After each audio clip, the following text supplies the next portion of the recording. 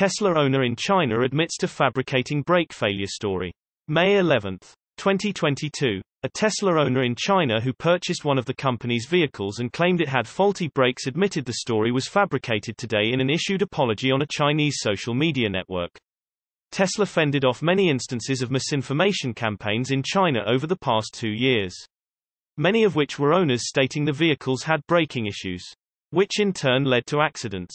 On several occasions, Tesla has confronted these owners with the opportunity to prove the vehicles were faulty, even offering third-party examinations of the cars involved in accidents.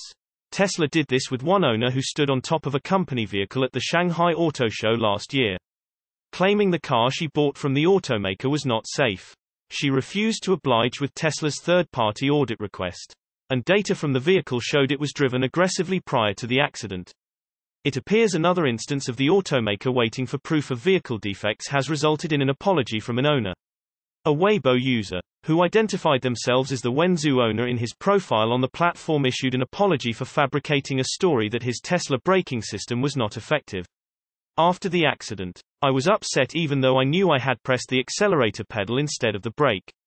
The owner said, I have been insulting and defaming Tesla and Tesla vehicles since mid-August 2020 by continuing to fabricate content on Douyin, Weibo, radio, and TV interviews about Tesla's automatic acceleration and brake failure, and about how to cherish life and stay away from Tesla.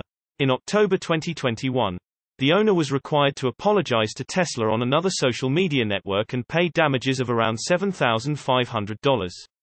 The case took effect in March this year after the first and second trial. The verdict found that I constituted an infringement of Tesla's reputation and should apologize to Tesla and pay financial damages.